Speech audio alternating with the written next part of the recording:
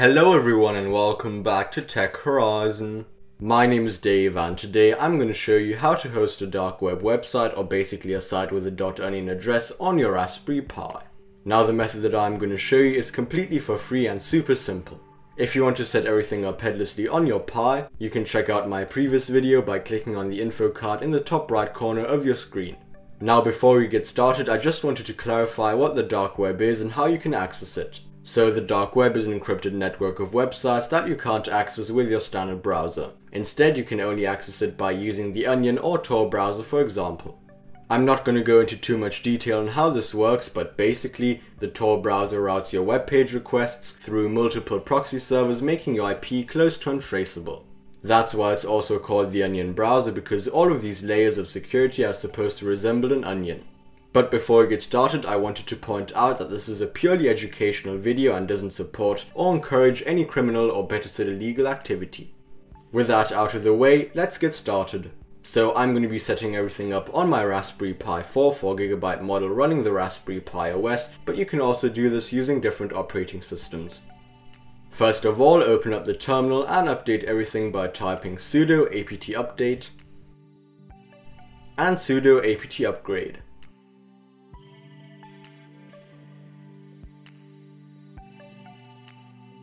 After that, reboot your Pi by typing sudo reboot. Then open up the terminal again and install Tor by typing sudo apt install Tor. After that, open up the Tor config file by typing sudo nano/etc/tor/torrc. Once you've done that, scroll down to the hidden service directory and service port. Here simply uncomment these two lines. If you're wondering what these two lines do, the first line is basically where your private or public key or onion address is stored. And the second line more or less specifies what information will be made available on the dark web. So once you've done that, press Ctrl X, hit Y and enter to save and exit the file. Then restart the Tor service by typing sudo service tor stop and sudo service tor start. Now to check if it's actually running, you can type sudo service tor status. As you can see, it's active. Great. This means that you're on the dark web and have your own .onion address. You can now have a look at your .onion address by typing sudo cat/var/lib/tor/hidden_server/hostname. Okay, so this over here is your .onion address, or basically your website. You can copy it to access the website later. Next, I recommend installing nginx to actually display something on your website. So go ahead and type sudo apt install nginx. After installing nginx, start it up by typing sudo service nginx start. Once again, you can have a look at the status, so sudo nginx status. And once again, it's active and running. Perfect. Now you can have a look at your website by opening up your Onion or Tor browser and pasting your .onion address.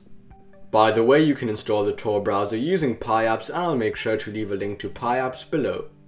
As you can see, nginx pops up and everything seems to work even without having to do any port forwarding or anything network related like that. Next, I'm going to show you how you can make your website slightly safer. To do that, head back to your terminal and type sudo nano/etc/nginx/nginx.conf. Here uncommon server tokens off and server name in redirect off as well. After that, add port_in_redirect off semicolon. Then press Ctrl X, Y and enter to save and exit the file again and type sudo service nginx restart. Now you can finally customize your website to your liking by typing cd/var/www/html and deleting the content with sudo rm index.nginx-debian.html, which is what you saw on the website earlier. After that, type sudo nano/index.html to create your own custom website interface. Here you can add your HTML code. For demonstration purposes, I just pasted some basic HTML code into here. Ctrl X, Y and enter, and now restart nginx once more, so sudo service nginx restart. Now your website should be done, so let's quickly have a look.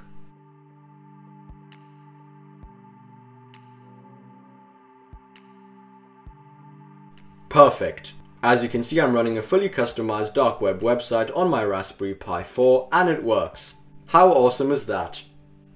But apart from that, that will be it for today. I hope you enjoyed the video and I was able to help you out. If you found this video helpful, make sure to leave a like, and if you want to see content just like this in the future, please consider subscribing. See you in the next one.